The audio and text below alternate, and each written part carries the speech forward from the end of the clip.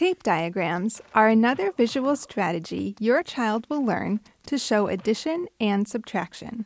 If this strategy works well for your child, encourage her to use it when solving story problems.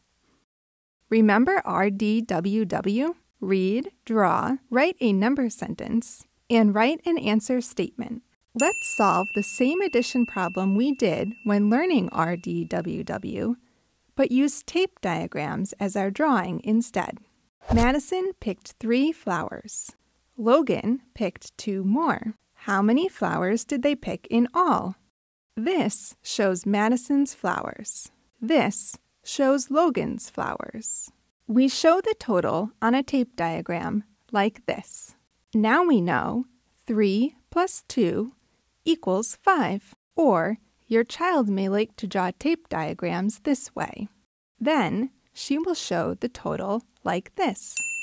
See, your child is learning many strategies for problem solving. This is all part of building problem-solving skills from concrete objects to pictures to number sentences.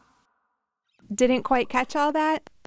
Watch as many times as you need online at wskg.org/goodtoknow.